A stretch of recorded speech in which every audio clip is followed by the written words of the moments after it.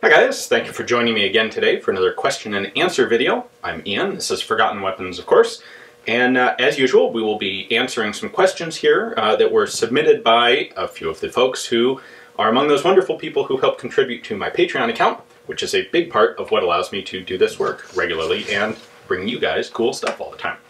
So I do want to point out a couple of the questions I got were very good, but also very in-depth and detailed, and there are a couple subjects that I'd like to tackle on their own rather than trying to lump them into a composite video like this one. So Edward L., you asked something about German universal machine gun programs. That in particular I would like to spend some more time researching and do something independently on that subject. Excellent question, not something that I feel like I have the time to try and get into in this video, but it will be coming later. Anyway, we do have a bunch of questions here that we will be getting to today, and we're going to start off with a question from a fellow named PHP. It says, I would like to know more about the original Rollin White revolver. Why did he patent the bored-through cylinder before the invention of metallic cartridges? How did his gun work? It's a good question. In 1855, when Rollin White got his patent approved, there really weren't metallic cartridges, and his gun wasn't intended to use them. What he was really concerned with, or trying to do with his patent, was come up with a mechanism for having a magazine of paper cartridges that would automatically be loaded into the revolver cylinder when you cocked the hammer. And so the bored-through cylinder was simply one necessary element of this idea he had for kind of like a self-loading revolver mechanism. Now it's also important, critically important really, to understand the story, to realize that Rollin White's idea was terrible. It was not a good design, it would never have worked. It was never manufactured. I believe one sample model was made at one point, which performed catastrophically for reasons we'll get to in just a moment. But what he had this like a series of cog wheels and gears, and when you pulled the hammer back, it would push a ramrod forward that would push a paper cartridge into the cylinder, and that's why the cylinder is bored through the back. If you had this mechanism in front of the cylinder gap is going to basically make it unavoidable that cylinder blast would detonate this magazine and set off these loose paper cartridges. So the magazine had to be behind the cylinder. As a result, you have to have the cylinder open at the back so that you can push a cartridge in. And from reading his patent, it seems like Rollin White spent so much time trying to figure out exactly how the magazine would work, and in particular, how you would seal off the magazine so that you wouldn't ever have the risk of a chain fire igniting the magazine. He spent so much time on that, he never really considered the fundamental operation of the gun itself, because there was no seal at the breech end of his system. Now, if you're looking straight on at the back of the cylinder, the way Rollin White's idea worked was that the magazine would load here at, say, the 9 o'clock position, and then that cartridge would rotate up to the 12 o'clock position where it would fire. So he did have the back of the frame sitting behind that firing chamber, but as far as his patent describes, there is nothing to actually seal that except for like a close moving mechanical fit. Now at the same time, his cylinder design was specifically designated, or specifically called for conical chambers. They got narrower as you went forward. The idea there was when you're loading this paper cartridge, the projectile will fit in the back of the cylinder, and the cylinder gets, or the chamber gets tighter and tighter, and the projectile will naturally come to a stop when it hits a tight fit, and thus, ending your loading sequence. The problem is, with no breech seal on the gun, and a really tight fit on the projectile, if you were actually to fire this thing, you would end up having some, if not most, if not virtually all, of the ejecting hot gas actually blow out the back of the cylinder, the back of the chamber where it's unsealed, rather than push the projectile through this effective forcing cone at the front of the cylinder and into the barrel. Reportedly, when he approached Colonel Colt about licensing this patent or selling it to Colt or having Colt manufacture his guns, Colt took one look at this thing and, being the firearms expert that he was, realized pretty much immediately that this was an unworkable idea. Literally, the only thing that was in there to effectively work as a seal at the breech was a piece of cardboard or fiber wad. That's it. Now, there were a couple other issues with Rollin White's gun. He did not, again, because the back of the cylinder, or the back of the well, the back of the cylinder and all the backs of the chambers are open, you don't have the typical position where you can put a percussion cap. And so instead of that, he had one percussion cap nipple mounted on the frame of the gun, and you would cock the gun, put on a percussion cap, fire the gun, cock it to rotate the cylinder and load a new cartridge in, or a new paper cartridge, mind you. But then you'd have to actually take off the expended cap if it didn't fall off and place a new one on. So in addition to being fundamentally unworkable, this design also, even if it had magically worked somehow, would have been substantially slower than all the other guns on the market, because you have to recap it for every single shot. So Colt took one look at this and went, you know, hey, I love supporting, you know, new inventors and creative young people with interesting ideas, but this is useless. And that was the end of that discussion. And what came of it later was when Daniel Wesson went to patent the same feature, that bored-through cylinder. And remember, the bored-through cylinder was a fundamental part of Rollin White's idea, just not for mechanical, or not for metallic cartridges. When Wesson went to patent that concept for the metallic cartridge, the patent office informed him that it conflicted with a patent that had already been approved and granted in 1855. That's what led Wesson to go talk to Rollin White and try and get rights to his patent, which he was able to do easily because Rollin White had already been told by one of the premier figures in the American firearms industry that his idea was worthless. Hey, someone shows up and wants to give you money for something that the best guy in the field has already told you isn't worth money, it's not going to take a whole lot of negotiation, probably. So that's why, well, that's the answer to the question. That's how Rollin White's gun in theory was supposed to work and how it didn't work, and why he had that feature in it. Good question, by the way. Next up, we have from Frank D. Why did pan-fed machine guns fall out of vogue after World War I? Open-bolt belt-fed machine guns have advantages and disadvantages the same as closed-bolt pan-fed systems, so why the universal move to belt-fed? Well, there wasn't necessarily a universal move to belt-fed. There were magazine-fed machine guns for quite some time. The Bren gun, of course. The Soviets, for example, went from a pan-fed gun, the DP-28, to a belt-fed gun, the RPD, and then fairly quickly went back to a magazine-fed gun with the RPK. There are other examples. World War II, there were a substantial number of magazine-fed guns. What really did fall out of vogue was specifically the pan magazine, this idea of a horizontal drum sitting on top of the gun. And I think really the prime reason for that was that those things are really awkward to carry. If you've got box magazines, it's not that big a deal to design some sort of pouch web gear system for carrying a bunch of them. And they're easy to move and they stack nicely usually. The pan mags are just always a bit awkward. That round shape makes them clumsy and difficult just to carry. I don't know if you've ever tried carrying, for example, DP magazines. They have a couple, basically you end up with this big satchel that's going to hold 150 rounds total worth, give or take. And this kind of works either way for Lewis guns as well. That satchel could hold a substantially larger amount of ammunition were it in regular box magazines or belts or clips, for that matter, for a non-machine gun. The pan really just didn't bring that much benefit. Now, I think the reason that you see the pan-fed functions often going to belt feed is that the one thing the pan did offer was typically a larger capacity than you could get in a box magazine, because that box magazine is going to, well, let's step back a moment. You're talking like 47 rounds in a pan magazine. If you make a 47 round box magazine, that's going to be a fairly long magazine, and it's going to either stick way up off the gun. Consider that typical top fed guns are going to have either 20 or 30 round magazines, so 50% taller than that, or so far below the gun that you wouldn't be able to effectively use it prone, or you'd be very high off the ground to do so. So when you're looking for a large capacity magazine, you first go to the pan because it seems like an interesting idea, and then when you realize it's really awkward to work with, then you go to a belt because it's the next best, in fact it's the better way to get that large capacity.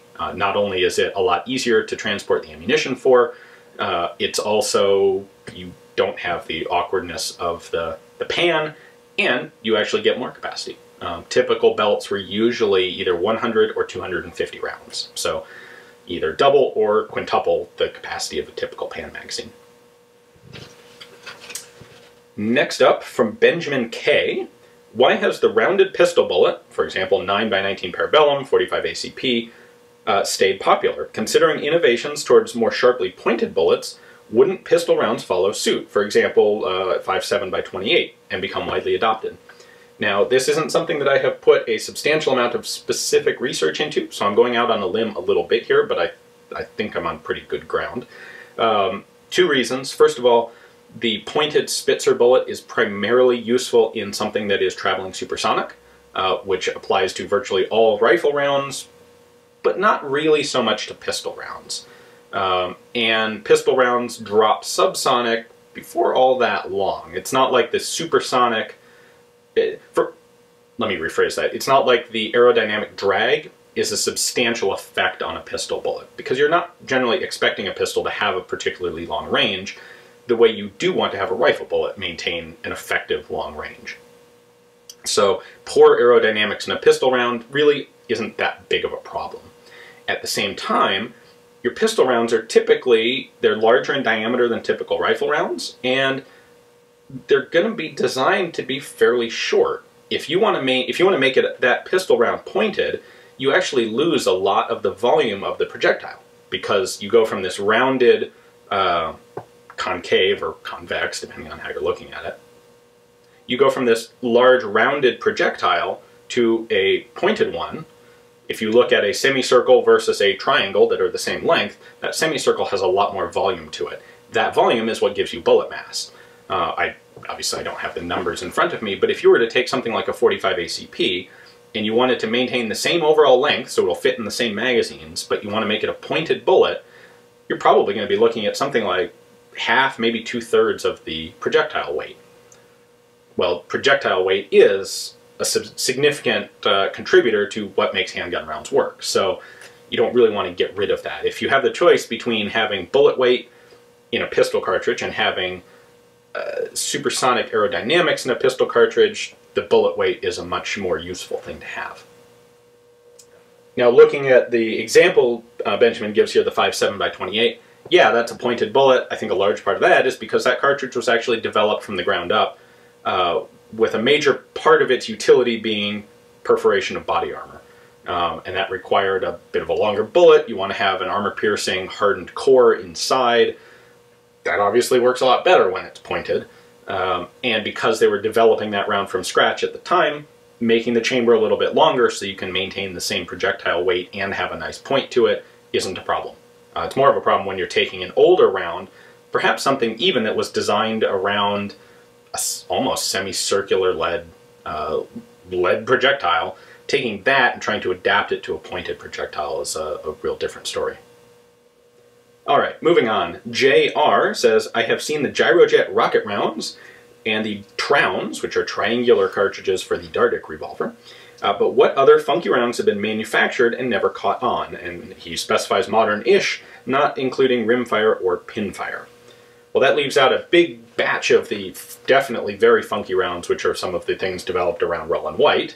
But if we're looking at just the more modern stuff, the various US Army salvo and spew projects where they're trying to get burst fire or multiple projectile cartridges, those things have some pretty weird stuff going on. There are examples of, for example, a cartridge that has its combustion chamber offset from the actual projectile.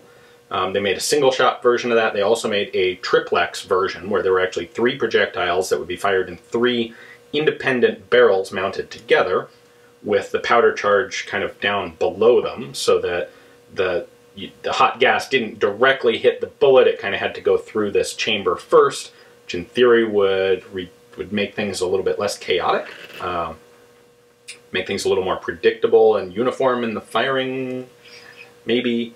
That didn't really go anywhere. Let's see, other weird rounds. The fléché rounds or fléchette rounds were experimented with, sometimes with sabots on the front, something that would hold a small diameter projectile inside a larger bore. There have been experiments with polymer cased ammunition. The problem is all of this stuff ultimately suffers from two problems. It may be a benefit in one area. For example, if you've got your powder charge offset from your actual chamber, you may actually improve accuracy and barrel life by reducing the amount of, slightly reducing the heat of the gas that's actually hitting the throat of the barrel. However, you're trading off a whole bunch of other things. All of a sudden, everything about the gun and the feed system has to be redesigned to use this new cartridge. And that's often something that people aren't willing to pay for, whether those people are a military force or the civilian market. Actually, another one that comes to mind are some of the electronic cartridges that have been introduced, which have a bunch of benefits to them. Very much reduced lock time. If you have an electronic trigger, all of a sudden you can program exactly what trigger weight you want. You're not dependent on sear interactions and mechanical friction and all that sort of stuff. If you want a 3-ounce trigger, have a 3-ounce trigger. It's all just based on weight on an electronic firing sensor. However, that has the trade-off of people look at it and they say, well, what if I can't find the ammunition?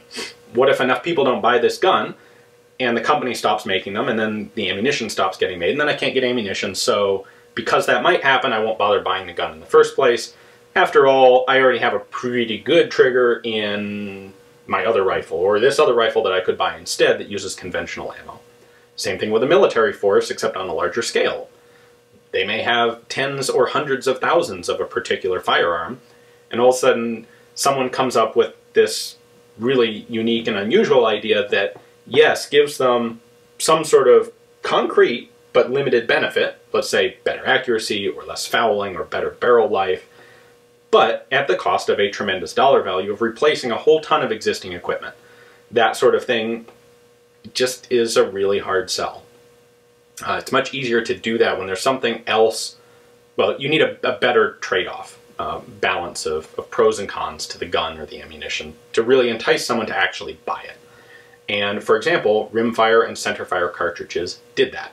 There were so many advantages to a rimfire cartridge over a muzzleloader that people were willing to be early adopters of the technology. Large-scale militaries were willing to adopt it despite the huge cost of replacing all their guns. Right, from Ian H. Good name. You have often brought up past military weapons trials in your videos. What are your thoughts on the entrance and the methods of the current US military MHS, modular handgun competition? To be honest, I haven't paid a whole lot of attention to it.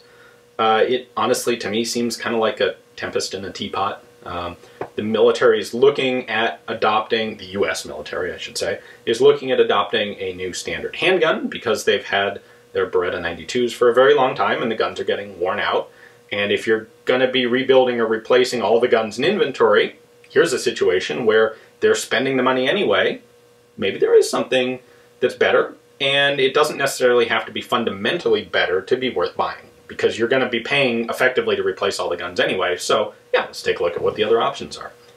That being said, I don't honestly see a whole lot of difference between most of the service pistols out there. I think they all pretty much do the same thing just as well as each other. They all have little minor advantages and disadvantages compared to each other, but I don't see anything really particularly groundbreaking coming out of this competition, no matter who wins it. So, and on top of that, the handgun in a military sense, especially today, is not a particularly important weapon. It's something that is there more as a just-in-case and as a status symbol sort of thing.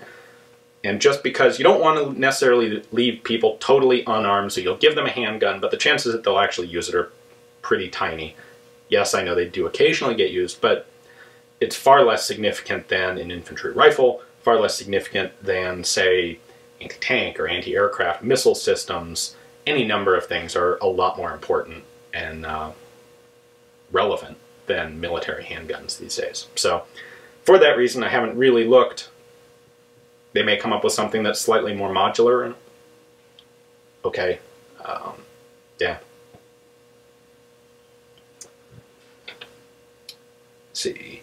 From Jordan W., a two-part question. Part 1, what gun designer do you feel deserves more credit than they got for their accomplishments in small arms development? And this is a subject where I want to find out more, because I've seen whispers at this and bits of it here and there, but I've never really taken the time to hammer down exactly some of the more interesting details. The people, actually, that I would put up for this, who deserves more credit, are the guys who worked for some of the companies that John Browning had contracts with, especially Winchester, who actually did a substantial amount of work taking his patents and adapting them for actual mass production. Winchester bought dozens of Browning patents. Now, they didn't manufacture all of them, but the ones that they did, Browning didn't necessarily give them tooling and a design that was optimized for mass production on whatever tools Winchester might have at the time. And it was the responsibility of Winchester's in-house engineering teams to take a really good idea and turn it into a really good product. And you can totally make or break a gun that way. For example, the Colt All-American 2000, by all accounts, really was a quite good gun in the hands of Reed Knight and Eugene Stoner, who patented the essential features of it. Once they turned it over to Colt to manufacture, a lot of changes got made because, again, it's a handmade, basically, prototype. And now, okay, here are the tools we have. We need to optimize this so that we can get the best profit margins on it, keep the price as low as possible. And they really kind of screwed the pooch when they did that process with the All-American 2000. It turned into a kind of crummy gun. But it didn't start that way. In the same vein, you've got ideas that come from John Browning that are sometimes revolutionary, sometimes just very good ideas. Someone has to actually take that, turn it into a product, and get the best efficient engineering out of it while not losing the core of what made it a good idea in the first place. And I want to do some more reading and find out who those guys were and what some of their backgrounds were, and it would be very interesting to talk to them. Now, the second part of this question kind of elaborates on this. If you could get an interview with any gun designer, past or present, who would it be and why? And kind of on a related note, now it's hard to come up with a gun designer I would turn down an opportunity to interview. Picking one would be difficult. However, it would be very interesting to have a language barrier overcome and have a chance to speak to Dudion Saif. Hopefully I'm pronouncing that right with a terrible American accent. He was basically Browning's sort of apprentice at FN. And when John Browning died, Saif took over as the head of firearms development for FN. And in that position, he is responsible for a couple of the really, the classic guns that we still see in use extensively today that were great guns in their own right. They may have some of their origins in some of Browning's work, but of course almost everything does. Those two guns specifically being the Browning high-power pistol and the FN FAL rifle. Those were both developed, finalized, produced under the oversight of Dieudonné Saif. So, I particularly like the FAL. It's a fantastic gun. It is well regarded as the right arm of the free world. Been used by about a gazillion countries. Still in extensive use today, although possibly not frontline military use. But it'd be really interesting to talk to him both about his own work and about his experience working with John Browning. In some ways, I think you can learn more about a person by speaking to those around them than by speaking directly to them. And it'd be fascinating, I think, to hear an account of Browning from some of the people who were closest to him. Next up, from Terry B. How do y'all feel about import marks on so-called collectible firearms? Is it okay since you're going to shoot them anyway, or a big turnoff and a deal breaker? My initial reaction to this was, well, import marks are kind of always a negative. How much of a negative varies, but they're never a good thing. Then on the other hand, once an import mark gets old enough, it kind of takes on an interesting value of its own. For example, there are a lot of British guns out there which had to be reproofed. It's not quite an import mark, but they had to be reproofed to be sold on the British commercial market. So you have guns, let's just say, for example, Lugers, that, yeah, they were proofed by the Germans when they were made, but when they were, say, brought back to England as war trophies, and then someone decided they wanted to sell that pistol, they had to go down to the Birmingham Proof House and have it reproofed. So now it's got the German marks, and it's got this, at the time, you know, stupid, pointless, unnecessary, and ugly Birmingham proof on the gun as well. Well, today, now that gives us some insight into the history of this thing and where it actually went. Now we know this thing went through England at some point. So in some ways, eventually a proof mark becomes an interesting added element to a gun's history. Some of them are more obnoxious than others. Obviously, the legal requirements for, say, location and size of import marks have changed over the years. Some of the more modern requirements really are kind of like giant ugly billboards on the sides of guns, where they used to be much more discreet. I think it's kind of dumb to require the really ugly billboard markings. Proof marks on military import marks on military surplus guns are not something that's particularly necessary or useful to law enforcement. And if someone's going to deface them, they're going to deface them, whether they're big or small.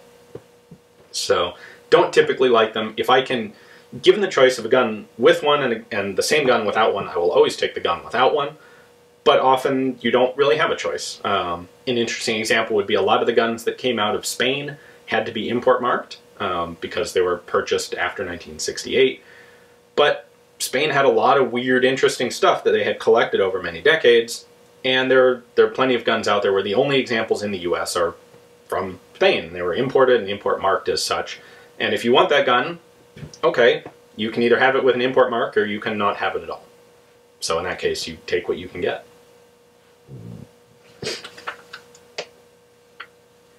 From Zachary E., I've read a few articles about field or soldier modifications to weapons during World War II that went beyond things like just removing the bipod on the BAR.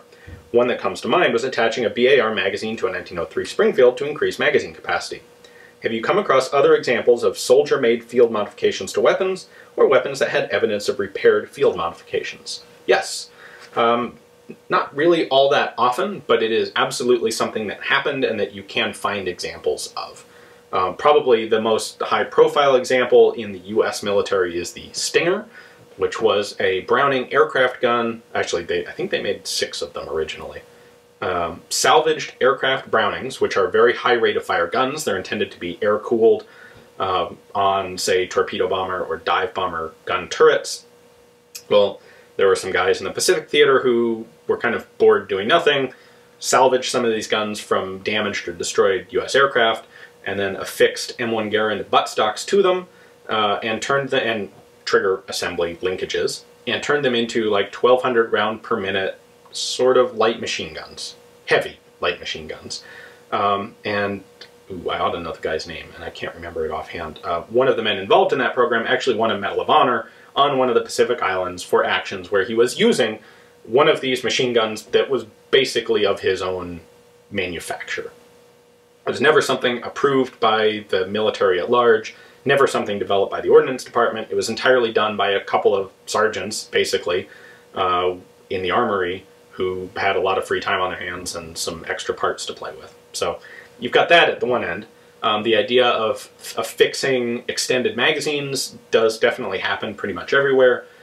You'll occasionally see rumors or examples of Arisakas with Nambu light machine gun magazines fitted on them. A lot of that is post-war, U.S. ownership, people doing that, but I'm reasonably certain that some of it was done in the field by Japanese troops.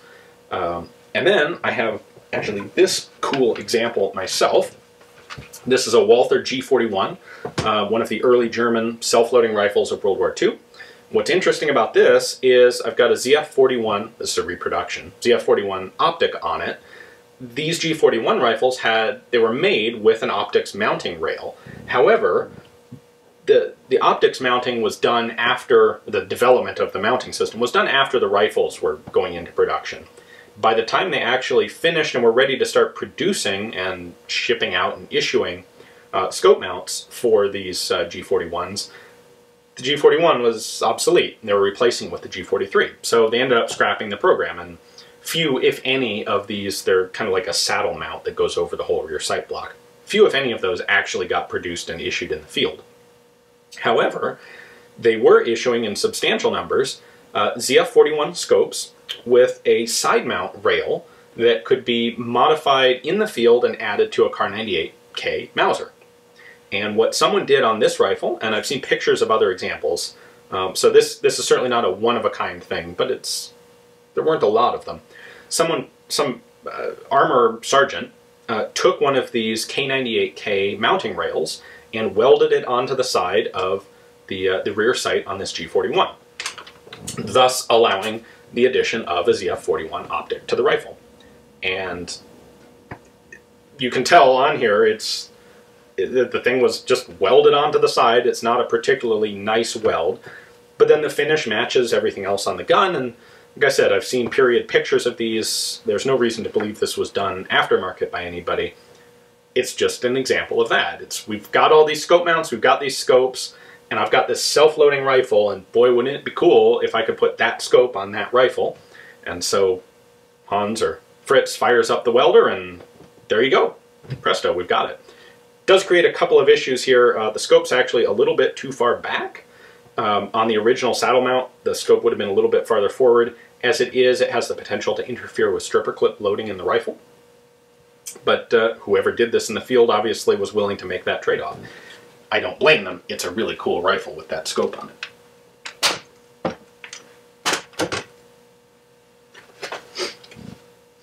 All right, next up, from John H. It says, the 30-06 military cartridge was replaced with some fanfare by the 7.62 by 51 cartridge. Are there any special advantages of the newer round over the older? Seems like a lot of trouble to no avail. I would tend to agree. There may be some ammo specialists out there who would take a different answer to this, but as far as I know, there really is no substantial improvement of 7.62 NATO over 30-06. The whole point ballistically was to match the 30-06. They made the cartridge about a 1/4 inch shorter. You went from 63 millimeter to 51. It's actually almost 1/2 inch. But beyond that, no, not really. From B.R. Waldo. Hi, Ian and Carl. Carl's not here. I'll just take this one myself. If you had the choice to go back and save a small arms development program from being canceled when it was, or from following the path that it did and instead go with the original or another proposed plan, which one would you do and why? What impact do you think saving these projects would have had on arms development and the world as it was at the time? Well, the two that come to mind, the first one is the French self-loading rifle development before World War I. The best thing that they had come up with, which actually was formally adopted but never produced, was the A6 Meunier rifle in a 7mm proprietary cartridge. By all accounts, those are really quite fantastic rifles. At least a small number of them were manufactured in World War I, something like 1,000 guns. But, you know, proprietary cartridge, fancy, complex semi-auto rifle, they were never going to make a whole lot of those things once World War I started. There was not nearly enough money and way too much demand for anything that could shoot bullets for a self-loading rifle to come into development at that point. However, if you could set aside World War I and continue that development program, it would be interesting to see what came of it. Would it fundamentally change anything? I doubt it. There were other self-loading rifles that were in development at that point. Obviously, the Mondragon had already been adopted some years previously. The US at that point was looking at, well, everyone was looking at self-loading rifles. Whether, you know, if the French had adopted a self-loading rifle in, say, 1920, without World War I getting in the way, it would have been interesting to see what they had. Fundamentally change the world? No, probably not. The US was already on the path to doing that, as were the Soviets, as were the Germans, really. But it'd be an interesting thing. The other one that would be, maybe have more of an impact today, would be to take the development of the FAL, that guy, and take the American insistence on 7.62 NATO out of the program. I have actually handled early prototype FALs in 8 Kurtz and in 30 carbine, and they're really nice rifles. Kind of like the M1s in 276. They're smaller, they're lighter, they're handier than the final product that we ended up getting. And I think if you could avoid, it might have been very interesting to take all of the 7.62 NATO development and throw it away and bypass it and actually go to something closer to an intermediate cartridge right after World War II. Soviets did it, and it worked quite well for them. I think it probably would have worked well for NATO and the US as well. From Jason M. What current production firearms do you think one day will become forgotten weapons? He suggests that the US FA zip gun comes to mind. The sooner that thing becomes forgotten, the better off we will all be. And there's a lot of other kind of junk on the market like that. I would put the Heiser double tap guns and pocket AR, pocket AK. It kind of hurts me to even say those names. All of that stuff will definitely go away and remain with us only as a laughable memory. Now, the more interesting take on this that I can't help thinking about is when we look today at, for example, people who collect Mausers. There's a gazillion different Mausers out there to look at, from every single different country that Mauser contracted with and all the different variants, you know, countries with the short rifles and the carbines and the artillery carbines and the long rifles and this and that and a special version for the rural police. And there are people who very seriously and very legitimately, and I get it and I can appreciate it, collect all these different variants. Well, the equivalent to that today is in many ways like the AR-15. How many different manufacturers are there of AR-15 rifles and lowers? And consider that in 50 or 100 years, there are probably going to be people out there interested in trying to collect all the different versions of the ARs, because they've all got different markings on them. And this one has a flared lower, and this one has a more flared lower, and this one's got an extended trigger guard. And this one has that, and that one has that. And you've got the really weird variants, like the Cobalt Kinetics thing that automatically dumped magazines when they were empty. And all of the different caliber conversions.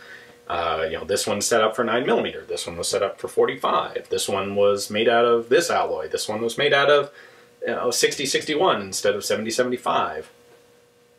It's interesting to consider that given enough time, there are going to be people who are as interested in collecting all of those as we are today in collecting, say, all the different variants of Mauser. So, not that I'm suggesting you should buy them all today because, well, no, check that. I don't think you ever would make a substantial amount of money by getting a really awesome universal collection of AR-15s. I think that's a losing game. I think even if you'd done that with Mausers back, you know, at the turn of this last century, you probably wouldn't have made an actual income on it. All right, next up, we are getting close to the end here. Christian H. My question is a two-part question, once again. All right, we'll take these one at a time. How did your father become interested in Japanese firearms of World War II? So much that he was on Tales of the Gun for their Japanese episode and wrote his own book on the subject. He did. Yeah, I got my introduction to guns largely from my father, who collected Japanese World War II rifles and pistols. And the reason he was specifically interested in those is my father was actually born on the island of Saipan. My grandfather was stationed there at the time in the 1950s. And so my dad grew up doing some shooting and interested in shooting. And when he decided to take up gun collecting, he had this interest in Japanese arms because of where he'd been born. So, in fact, he actually brought this piece of shelf fragment back for me from a time when we went back and visited Saipan.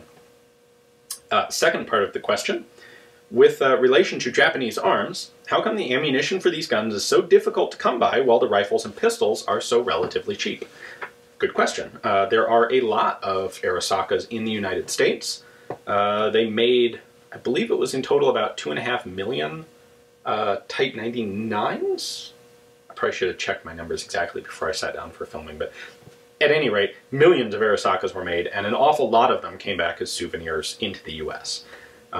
There were, of course, guns that were literally captured in combat, but then every soldier that went over there as part of the occupation, you know, in 45 and 46 and later, those guys wanted souvenirs. You know, hey, here I am serving in Japan. by God, I'm gonna go home with some cool Japanese gun.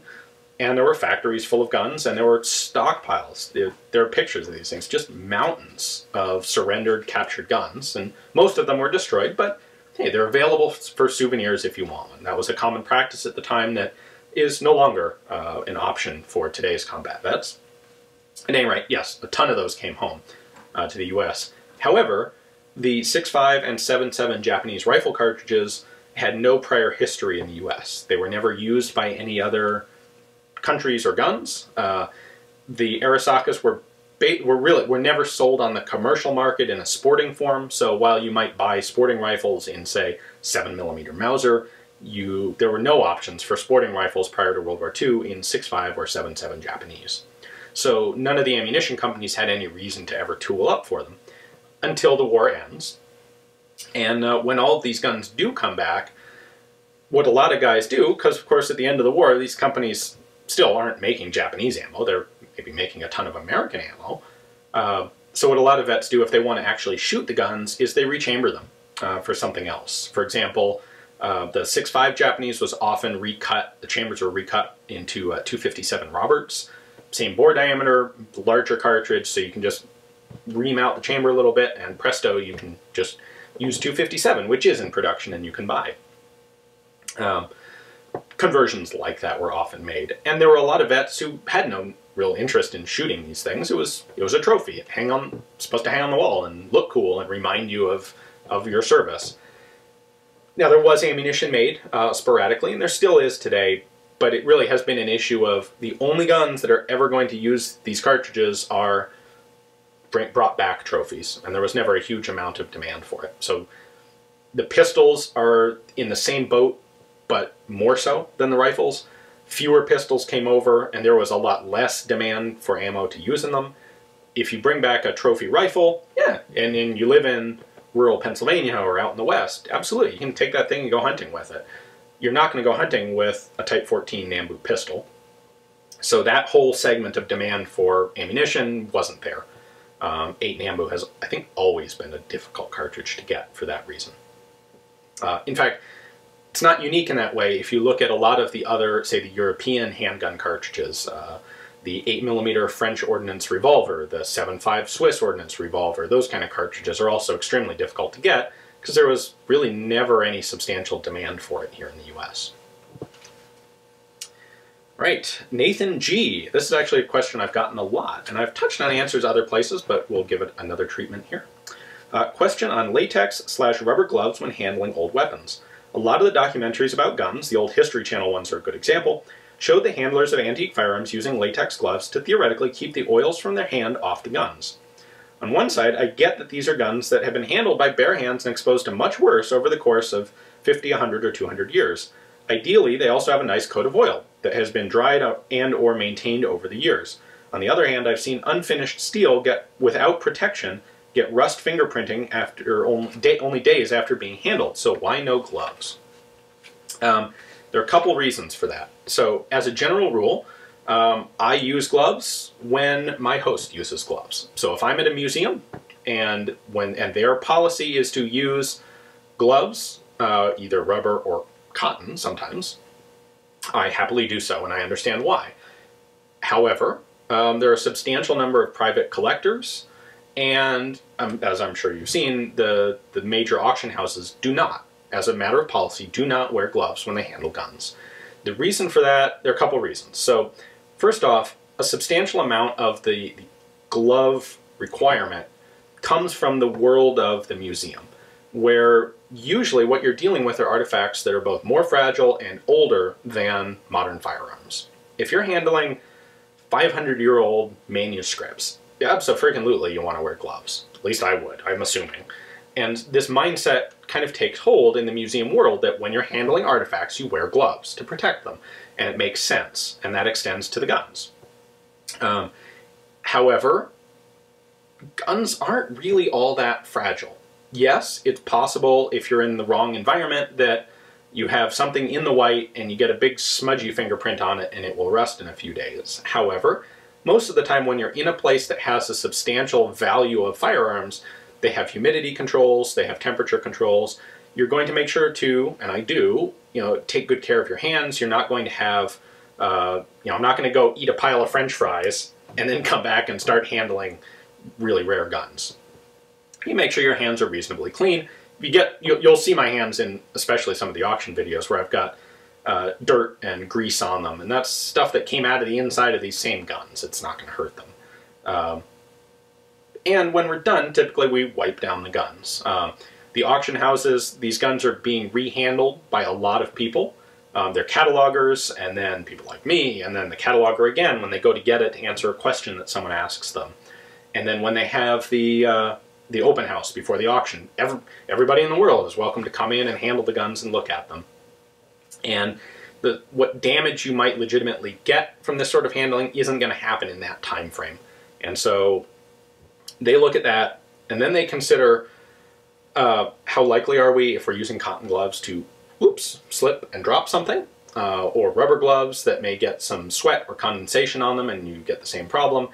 And a lot of places consider that risk outweighs the potential damage from bare-handed handling, especially when the guns are typically cleaned up later on. And even if not, they're going to a private collector who then has the onus of responsibility on them to clean something up before they put it in their own collection. I think that pretty well covers that one. So yeah, whenever I'm at a place where the owner or curator requests gloves, absolutely, I'm happy to do it. In my own collection, honestly, I don't bother. For me personally, it's a huge hassle and just one I don't want to deal with. And I have never really seen any detrimental effect from handling guns without gloves. Let's see, one last one from Frank M. My grandfather was part of a heavy machine gun squad in the Austro-Hungarian army on the Russian front from 1914 to 1916. Yeah, I do not envy your grandfather that experience. What weapon were they using? That's a pretty simple one. That, assuming they weren't using something captured, the official Austro-Hungarian main issue heavy machine gun was the Schwarzlose model of 1917/1912. It was an interesting blowback actuated. It did not have an actual locking mechanism in it. It's a blowback machine gun in 8x50 rimmed, water-cooled, tripod-mounted, and I actually have a full video I did on it at the James Julia auction house a little while back. So if you're interested in more on that gun, you can check out that video now. That's going to wrap up all the questions I have for today before my voice goes totally hoarse. I hope you guys enjoyed this. If you would like to have your own question thrown into the mix next month when I do this again, please consider joining up and helping to contribute to my Patreon account. As I've said, that is what allows me to do much of what I do, and it is very much appreciated. So thanks for watching, tune in again, and as always, enjoy Forgotten Weapons.